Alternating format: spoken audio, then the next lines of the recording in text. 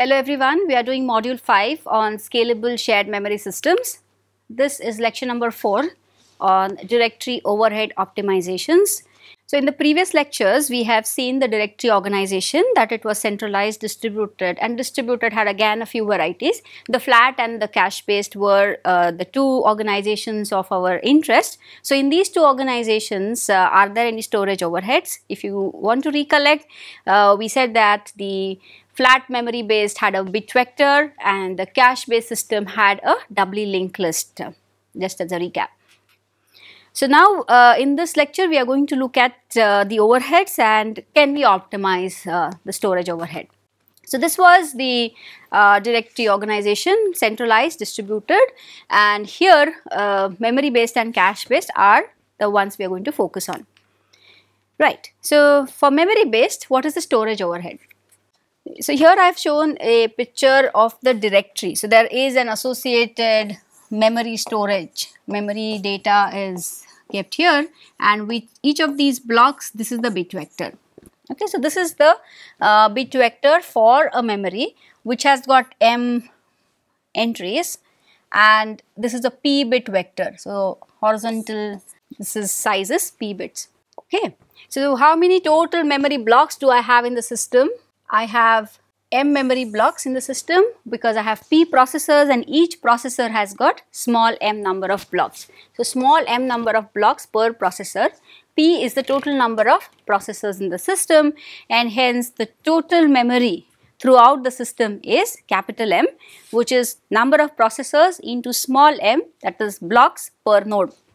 So the directory storage overhead for the globally, this directory is divided into small pieces across all those distributed memory banks, but now I am just combining it together and calculating the overhead. So we have this M1 D1, M2 D2, such combinations throughout the network. Right? So if you have P nodes, you have MP number of memory banks, and with every memory bank you have a directory. So I have combined all this into this table, and just to see that how much is the storage overhead. And for this we will just do some calculations to get an idea. So we will do that on the next slide. Yeah, here. To calculate the percentage overhead I incur for storing this bit vector. Alright, so assume that one block is 64 bytes, and with these 64 bytes of information I want to store information of 64 nodes. That is, my capital P is 64 and my memory block size is 64 bytes. So with 64 bytes of data, I am keeping information of 64 nodes. So 64 nodes, when I say how much information I need to keep 64 bits, because 1 bit for every node. 64 bits becomes 8 bytes. And so overall I am keeping 8 bytes of information for every 64 bytes of data. So you can calculate the percentage for this, so how much that comes out to be. So you can pause the video, calculate the percentage, and also solve for the other two. Okay, so the overhead is I am keeping 8 bytes of information for every 64 bytes of data. The same exercise we will do for the next one. Suppose I have 256 nodes, then my bit vector is going to be 256 bits. That is for every row. Here this is 256, this is 256, this is 256 bits. Okay, so got it? So this is the overhead I am talking about. 256 bits translates to how many bytes? And so I will do 256 by 8, which is, so this comes to 32 bytes, and we have 32 bytes with respect to 64 bytes of data. Okay, so for storing 64 bytes of data, I am using 32 bytes. So what is the overhead? 50%. Okay, so for every memory block I am using 50% more storage to keep the bit vector. Do it for 1024. So 1024 bits. So 1024 bits becomes 128 bytes, and I am using 128 bytes of bit vector for 64 byte data, which translates to 200% overhead. Okay, so as you increase the number of nodes, you can observe that the number of bits required by the directory storage goes very high. If you have solved it earlier, you can cross check. For 64 byte data block and 64 nodes, you have a 12.5% overhead. We did this 50% and it goes up to 200% for 1024 nodes. So, percentage overhead in terms of the P term. So, how do I optimize on this will be my next question. Right. So, this full bit vector schemes I can optimize either by addressing the P term or by addressing the M term, because capital M is that's the number of blocks, which is P into small m. So, if I reduce any of these, either the number of rows or the number of columns in my directory structure, I can have lesser storage overhead. So, we can address the width term, that is the P term, or we can address the height term, which is the M term. So, reduce the height of the directory or reduce the width of the directory. Okay. So, let us start with reducing the width of the directory, that is the P term. Okay. So, what is this P term? It is storing the total number of bits per block, and this bit vector has those bits equal to 1, which are the sharers, remaining other bits are 0. And suppose I have 1024 processors, for example, is a cache block going to be cached by all 1024 at a given point of time? Very unlikely. So, normally we see that a block would be cached by 5 to 6 nodes or maybe 10 to 12 nodes, and not 1000 nodes, not even 100 nodes. So, all these out of 1024 bits, I am only going to use 10 to 20 bits, and remaining are always going to be 0. So, why to keep them at all? So, I do not need to maintain an exhaustive bit vector for doing this. So, what is an alternative?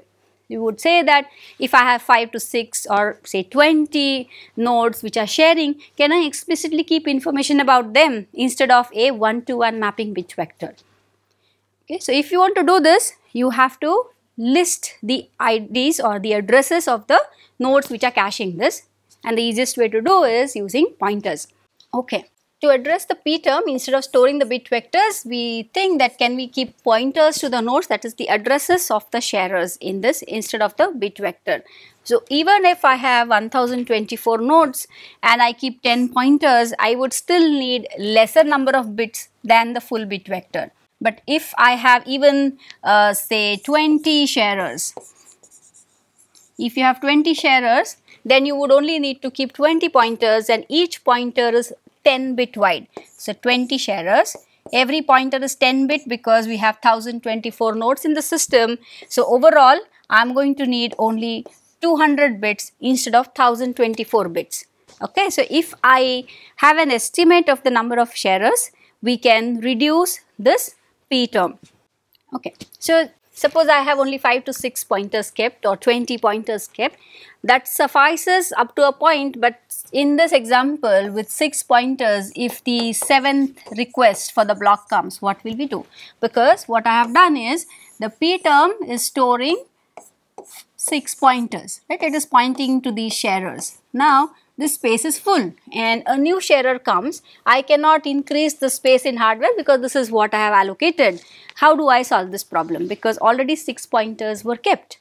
So, to keep the 7th pointer, I need to do something, and that is called handling the overflow, because now we have an overflow, the storage is falling short and I need to devise overflow handling methods.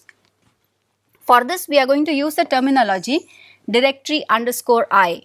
So, directory, and I will put a I here, subscript, which says that a directory is keeping I pointers. If I say dir subscript 5, for easy writing I can also write the 5 here, not necessarily a subscript. So, dir 5 says a directory entry with 5 pointers. Now, if the sharers go beyond 5, we need to do something, that is handle the overflow. Overflow can be handled using these 5 methods. The first one is called the broadcast, second is no broadcast, third is the course vector, the software overflow and dynamic pointers. We are going to see them one by one. and the overflow method is abbreviated at the end. So I will say B for broadcast, NB for no broadcast, and so on. So these are the abbreviations for the overflow schemes. So we'll start with the first one, directory I, B. So I pointers and B is the broadcasting method for overflow. Okay, as the word broadcast says that when you exhaust these I pointers, you start broadcasting the invalidations because you don't know how many more sharers are there. So I have 5 entries here. I will have 5 pointers, and if there are new sharers getting added to the system, I simply keep an overflow bit and make this bit equal to 1. And once I see that this bit is equal to 1, whenever a write request comes, I am going to send invalidations to everybody in the system. That is, I am going to broadcast the invalidations because I don't know that beyond these 5 sharers, how many more sharers have been added to the system. So if the sharers are more than I, then broadcast the invalidations to all the nodes. Because this is semantically correct, even if the node does not have the data block, it will simply ignore the invalidation message which reaches. Negative point, it is going to waste your bandwidth. So broadcast is safe method, but it is going to take lot of bandwidth. The other option is using no broadcast.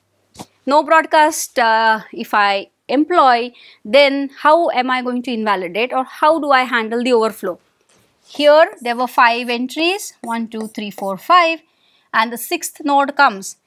No broadcast, so I cannot keep information about extra sharers anywhere. These are the only 5 positions to keep information. So what I am going to do, I am going to delete one of them and keep the 6th sharer in its place because I don't have the broadcast facility available.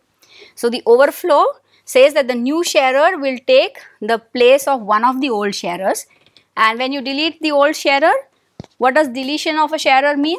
That you have to send an invalidation message to the node number 4 and then use its pointer position to store the new sharer number 6. This is good if you have writing type data with limited number of sharers, but if imagine an application which has several readers, that is, there is one data block which is read by many processors and sequentially, right? So they will keep reading on and off again and again. So the reading order is say 1, 2, 3, 4, 5, then 6, then again processor 1 wants to read. So what are we doing? We are invalidating each other's data, and if there are more readers and more sharers, this method is going to lead to drawbacks. So widely read data is going to suffer in this particular method. Okay, so the third one is a course vector where I am going to use I number of pointers, and beyond this, when the number of sharers increase, I don't use a broadcast or a no broadcast method, but I use the same storage of say 5 pointers. I had 5 pointers, and suppose every pointer was 10 bit wide, I had 50 bits available with me. Now these 50 bits, I am going to give a new meaning to them and say that now this bit vector is not a pointer but a bit vector pointing to something. Now what could that something be? I have only 50 bits but possibly 1000 processors. So now every bit is going to represent the sharing status of these 1000 divided by 50, those many. So I am going to cluster the number of processors and say that this one bit in my 50 bit vector is pointing to this cluster of processors. That is why the name course vector. So the vector is not fine, that is, every bit does not correspond to a single processor, but it corresponds to a cluster of processors. And I can have a cluster of size R. So that is denoted by directory I with CVR. Okay. So we have R size cluster, and when I turn the policy from a pointer to a course vector, we have to turn the overflow bit on. So overflow bit has to be used here. So we will take an example to understand this. Here DIRI means I have I pointers and R size cluster. In this example, I am using 16 processors, P0 to P15, P5 and P10 are the current sharers. So how does the directory entry look like? We have the overflow bit which is 0, that is, there is no overflow right now, and among these 8 bits which I have, these are 8-bit entry. So my 8-bit vector was there. I am using half of it to store the first pointer and half to store the second pointer. So if I want to give a name to this, this will be dir2 because I am keeping 2 pointers. CV we will see later. So this is dir2 for 2 pointers. Right. So pointer 1 points to P5, pointer 2 points to P10. Suppose a new sharer comes. Now P15 wants to read or write the block. Now it is a new sharer. We don't have space for the pointer for P15. So in a no broadcast, we would delete one of the pointers and add P15 to it. In the broadcast, we will broadcast to everybody, keeping pointer 1 and 2 intact and setting the overflow bit to 1. In the course vector scheme, what do? We set the overflow bit to 1 and then convert the 2 pointer space to plain 8 bits. Right? So I have just flattened it out and said that this is my 8-bit vector. And now I have to cluster the processors because I cannot address 16 positions using 8 bits. So 8 bits can be used to point to only 2 positions. So I have clustered them. If you can see, this is one cluster. And each bit will now point to one of these clusters. Our original sharer was P5. So P5 is pointed by this one, which is this bit. And P10 was my other sharer. P10 should have come here. Okay, when P15 comes as a new sharer, I don't have space to keep it in the pointer array. So first thing I do is I flatten this into a course vector and want to remove the concept of pointers. So all these 8-bit becomes my bit vector. First of all, set the overflow bit.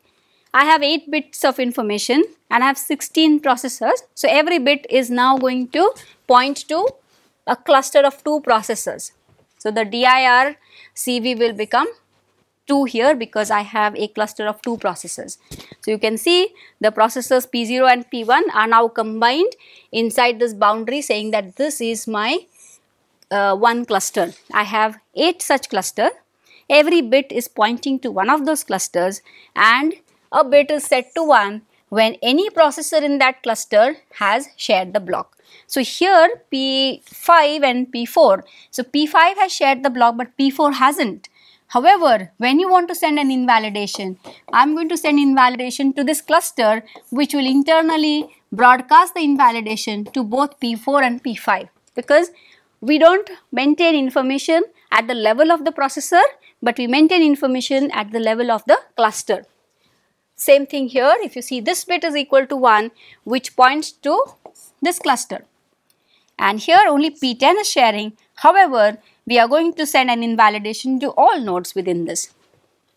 So I hope it is clear that we have a set of pointers. When pointers fall short, you convert that bit availability into a course vector and accordingly form the clusters.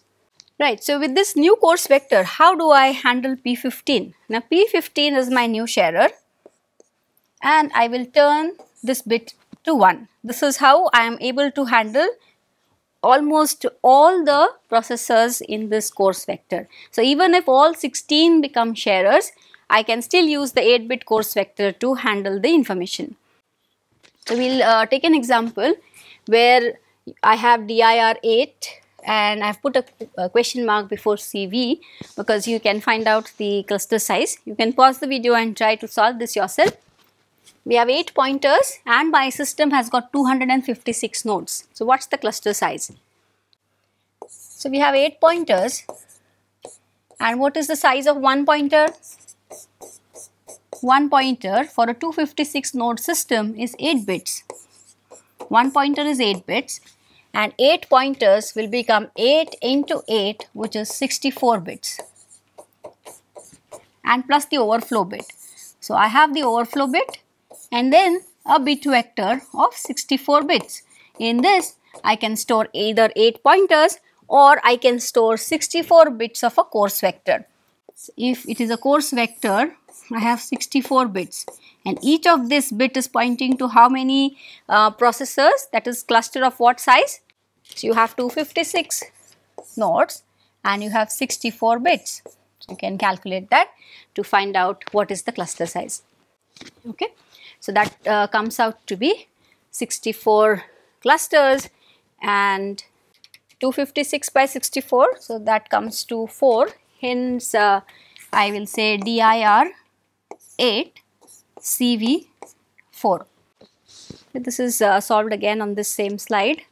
We have 256 nodes, 8 bits per pointer, 64 bits, and that gives us 64 clusters if every cluster is of size 4. The next overflow scheme is using software. So here I say SW for software. It essentially says you have to keep up to I pointers I can maintain with the directory, and any overflow, that is new sharers, will be handled by software. For example, I have I pointers, the I plus 1th sharer comes, I don't have space to keep its information. So what I will do, this new sharer plus this old I pointers, all of this information I will take and keep it in the main memory. Okay, and then I know where I have kept in the memory and I free up my bit vector. So my bit vector is now empty to keep fresh new I pointers, and I have I plus 1 pointers kept in the memory.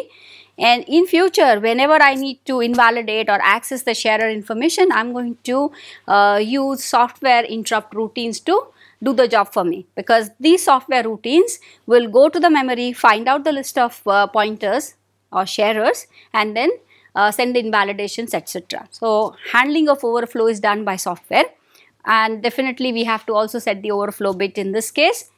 What is the disadvantage of this? Whenever I have a software scheme, I need a processor to run it because it's not done in hardware. So every overflow will result into an interrupt to the parent processor, which has to invoke this interrupt service routine, which goes to the memory module, fetches the pointers, maybe I plus 1 or several such, because I would be already keeping it inside, and then handling the case. So the software overflow schemes, your negative point. What is that negative point? I need a interrupt service routine. So we need to trap to the processor, which involves the processor occupancy. We are unnecessarily disturbing the routine processor job to handle the overflow, and it is going to add to latency. This is implemented in the MITALY processor, the software based pointers. It uses 5 pointers with 1 overflow bit, and these are some statistics of the delay which get added.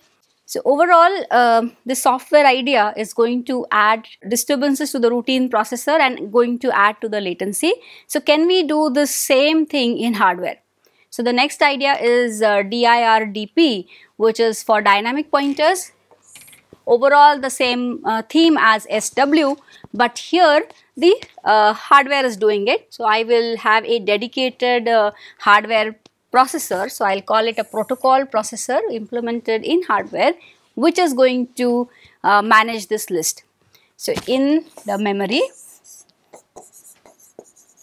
if the directory storage, this is my bit vector, if it falls short, it is going to point to some location where extra information is kept, and all the things which were earlier done by software, that is go here, read this list out and send the invalidations, will now be handled by a separate protocol processor.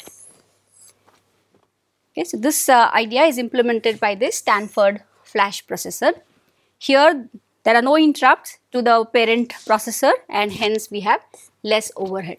So we have seen several of these overflow schemes, and so which to choose will be the next question. We have looked at broadcast and no broadcast. They are not very robust because no broadcast ends up deleting old sharers, and broadcast takes lots of latency. Okay, it has its own trade-off and performance effect, so they are not very popular. Then the general consensus is about full bit vectors, because I have fixed information, how much invalidations to send and so on. So full bit vector is more popular. The other scheme is the hardware based overflow management, where the hardware protocol processor takes care of storing the extra pointers in the main memory and then handling the further invalidations. Okay, so these two are not very robust. We want full bit vectors which are performing reasonably good. The other candidates is the hardware based overflow. Force vector is also good, but here you need to handle the accuracy of the overflow. That is, when overflow occurs, we need to do that properly. So hence dynamic pointers is another popular method to handle the overflow. Alright, so that was handling the P term. Now we will start handling the M term. Again the same picture, I have shown the M and the P here to set the context. So we have handled the P by shortening the storage or the width. Now we are managing the height term. How do I reduce M? Because M is the total number of memory blocks and I need to keep information about its sharers. How can I reduce M at all? Well, the observation is that not every point of time all memory blocks are being cached. So the total number of cache entries, even if you look at the cache sizes, it is going to be much smaller than the amount of memory. So your cached, this cache entry sizes is much smaller. On top of it, if I am talking of a particular block, the total number of sharers of this block will be even smaller than the total memory size. So why to maintain one entry for every memory line can I construct a cache to do this job? Because most of the time 98% of the directory entries are sitting idle. To solve this, I am going to propose that we can use a directory as a cache, and when you make it a cache, you can store it in SRAM instead of DRAM, which is faster. So your access becomes faster by making it into a cache. Now how do we do this? Here, not all these entries, capital M number of entries, are in use. Most of the entries are unused. So only those entries, suppose I am using these two, you maintain a directory for only those memory blocks which are getting cached and shared. Okay, for the other memory blocks, we don't need to keep information. And you will observe that if I have this big enough, I am able to handle all the fresh accesses which are coming. In case the cache becomes full, we have to replace one of the entries using some policy. When I replace an entry, suppose this is one entry which I want to remove, then that address, or for that address whatever are the sharers, I need to invalidate them so that I can remove this entry and make space for the new memory block to sit there. The directory cache has a single entry and it is size is just 1. We don't want spatial locality because there is no spatial locality in this. So there is no spatial locality. Cache, every entry is of size 1. This is the same cache used by all the processors because we have constructed a cache for the directory. If you distribute it, it's possible, but you need to handle it separately. But if you imagine that this cache is one central cache storage, you come to this as a point of reference to read the sharers information.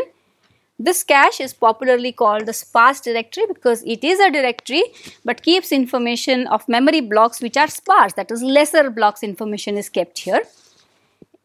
If I have one directory with several processors, it is going to create a bottleneck, but you can make it larger. You can also increase the associativity so that you have less conflict misses and manage that sparse directory, which is a cache, properly so that we can reduce the overhead of the M term. So to summarize, we have looked at directory organization, centralized, distributed. Distributed was flat memory based and then flat cache based and distributed hierarchical. So we have seen overview of 4 organizations.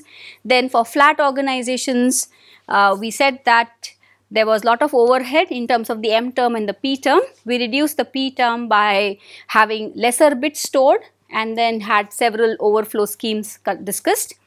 For the M term, that is the height term, we discussed to store using a sparse directory instead of one entry per memory block. Okay, so with this we finished the optimizations on storage. Thank you so much.